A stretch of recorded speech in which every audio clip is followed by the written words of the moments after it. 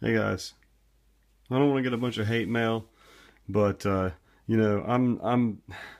this is the Philco 16x. I've done a few videos on testing the speaker with a ATX power supply and yada yada tube search via 6A7, which I've since found the chassis number. I can't remember. I'll have to put it on a thumbnail. So we have a it's a Philco 16x from 1935. Really cool. I paid a whopping, I don't know if I should say, it's beat up. I mean, but I just had to have it. This speaker sounds great. Look at my other videos of me playing a CD player, exciting the coil with the ATX power supply and the batteries or whatever. Anyway, yada yada yada. So I know everything's pretty much original. It's has some work done to it. It is a nice transformer here. We got a 1, 2, 3, 4, 5, 6 tube set. Wow, that's no more than the other radio we got over there. Damn, I gotta do another video on that. Anyway, so we found a 6A7 from the Detrola over there. I've got 7 or 8 tube radios. I've got the Dior. Here's the Space Spanner is going as a tube amp right now for the guitar we're using. Anyway, it's late. I'm tired, and I'm doing it real slow. So let me show you what we got going on here. Don't even know which one's hot and neutral in the radio. Haven't looked. Just tied it in. Several wraps in between the two there, of course. And of course that's going to go around to the Variac. And so the dial cord's broken on this guy. Give you a quick look underneath real carefully, real quick. You can see I have an antenna hooked up to a shot glass there. I'm just going to take a chance on this thing. I don't really care. I'm not ever going to sell it. It's mine. Crap. Oh, this thing is heavy. And I don't have do I have a light? Hang on. Yes, I do. Give me 1 second, guys. I have a light. Let me show you the underneath again in case you haven't seen it. Oh, crap. Anyway, so that's what it looks like underneath. It's had some things replaced there, as you can see, not a lot. I know that you can't fire this up without 2 brain cells. I don't have those, so I'm not worried about it. Do have the speaker hooked up. I know you have to have the speaker hooked up, so let's take a look at that. We're gator clipped over here.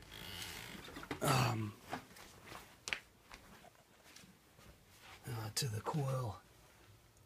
And then here, these are the actual voice coil here. This all needs to be permanently wired. Yes, that's the inverted soundboard they came up with that improved sound a lot. Cover for the tuner. Philco radio. Chassis number 29 and 45, so it's one of the two. We're just going to go for it here, guys. I believe these are the original filter capacitors. I think that's one right there. I'm a little nervous. We're going to go for it, guys. I have not even checked the tubes. I took the 6A7 there out of the, like I said, out of the Detrola, and we've got a little antenna patched on here. I've got it tuned in. Well, the dial cord's gone, but I've got it tuned in for our local strong channel. And we're just going to flip this guy on and see what happens. This could be bad, could be good, it could be mediocre. Hopefully it will be somewhere between mediocre and good. Otherwise I'll just erase the goddamn video, screw it. Maybe I'll post it anyway. So anyway, here we go. There's wifey. Hi, wifey. Say hi. Okay. It's late, we're up late, we have to get up early. Junior over here, let's fire you up and see what happens. That's the cord that I cut. So we're going to flip this on here. Close these stupid drawers. And would you hit those 2 switches? Thank you very much. And let's see what happens here. We've got the Variac at 0. And let's let's just see what happens. Hey, would you turn the slider down on the other ones too? Just about halfway. Awesome. Thank you, Pops. Let's see what happens. Let's find a tube here. This is an 80 rectifier. Let's see if you see anything, because I haven't done anything with this radio. I don't think. So let's just let's see if anything goes on with her. I know I shouldn't be doing this to the old capacitors. It's my radio. I don't care. Look at there. I see light. Hang on.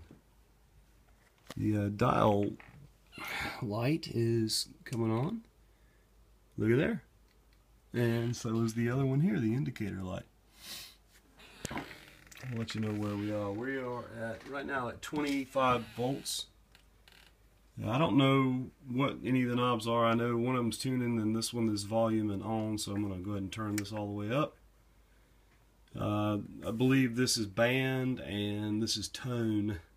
And this is tuning, which is not going to work. I'm going to have to do it manually with the wheel here. So let's turn the variac up here. Sorry about the darkness. 35, 40 volts. Let's see what we got here. The needle is not going crazy on the variac. 40 volts. Slowly going up, guys. So I didn't see any tube action here. I see a tube heater. Yes, I do, I believe. Do you see that? Let me focus for you. Focus. About 70 volts. I hear buzz. I hear buzz from the speaker.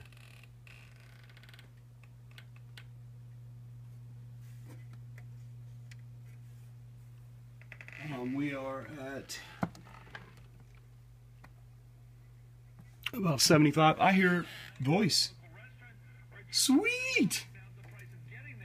Sweet. Okay, guys. Sorry, we're gonna go up to. We're gonna go ahead and bump up to about 90 volts here. Holy crap! It means Vladimir Putin, that old KGB boss, can no longer act like Mr. Big Shot. When you're running what John McCain called. Here's some filter capacitor hum there. Size matters. It's hard. Like Vlad the Impaler, when your nozzle looks to the world a lot smaller than it once did. Same with the Castro brothers. I'm not talking about ours. I'm talking about Fidel and Raul, who now have to rely not on their fellow communists in Russia or in Venezuela, but on the kindness of strangers, otherwise known as the United States of America. Yes, cheaper gas makes for strange bedfellows. We might even get a better deal out of Iran now that their #1 source of wealth is not the big dog it used to be. So this Christmas, let's thank Santa for stuffing our stockings with something we can use. A little spending money that would have otherwise gone to people who didn't mind gouging. Could short and go to pieces at any time, I know, guys, but it's mine, and I don't recommend doing this to anybody. I'm at a place where I could turn everything off remotely if I need to. I've got a remote box for this house. Let's bump it up to 110, what it was meant to run off of. Ooh, you can hear the buzz. Maybe we'll stay at 100 volts. Let's see what kind of response we got here. His points are exactly what we have said all along. Exactly. Wow. What cheap oil will do.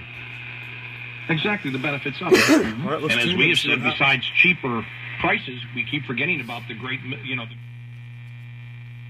don't know if we're going to pick anything else up or not. I'm getting a slight shock from the grounded amp here. I had my arm here and I was touching it here and I was getting a slight shock. There's only 2 channels on AM you're going to get on broadcast around here, really, so let's see what happens. There's something. I'm going to turn the voltage up a little bit and let's see. Okay guys, I'm going to turn this video off and I'm going to come back and do some searching on a second video because I'm only allowed to do 10-minute videos on YouTube. I'm guessing amateur with 150 videos, but alright guys, I'll be back. Awesome, you saw it here first, the Philco. Alright.